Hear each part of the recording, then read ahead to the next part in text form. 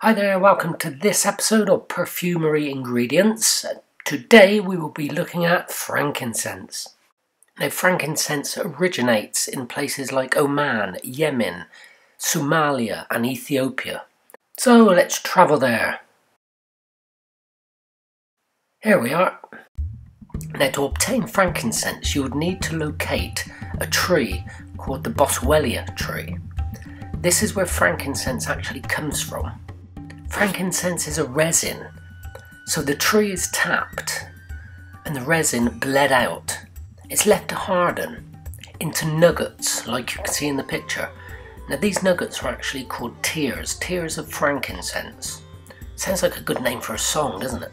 Now frankincense has been traded in the Middle East and places like Somalia for more than 5,000 years. I mean, it's got such history.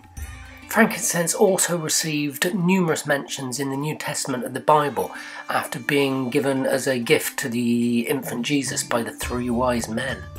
There are three types of species of frankincense, but the main one is Sakura, which is from Oman and Somalia. This is the kind of pride and joy of frankincense collectors.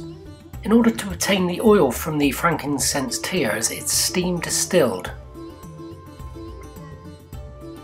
Now, frankincense, originally the nuggets were burned, a little bit like how people burn agar wood, to inhale the fumes, and that's the kind of traditional use for it. Now, of course, that still happens in the sort of Middle East a lot more than it would in the Western world. In the Western world, we tend to use the oils. Now, when the oils have been extracted, they can be used in a number of different ways, and not just for burning as an incense. Now, the most common use for frankincense oil has to be, it's used as a massage oil in the sort of common practice of aromatherapy. Some of its alleged benefits in aromatherapy include helping relieve chronic stress, anxiety, inflammation, and also boosting the immune system. Now that gets a thumbs up from Len. Now, another big use is within the perfume industry, and usually found within the base of a perfume. Although incense tends to be associated with heavy dark fragrances, it's actually a common note in fresh sort of citrus and green fragrances as well.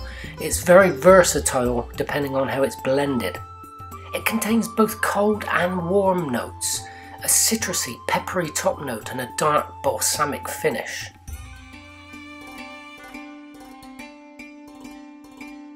Darker oriental fragrances, frankincense oil lends a soft glow when blended with things like vanilla and patchouli. Here's a good example of patchouli used in a fragrance.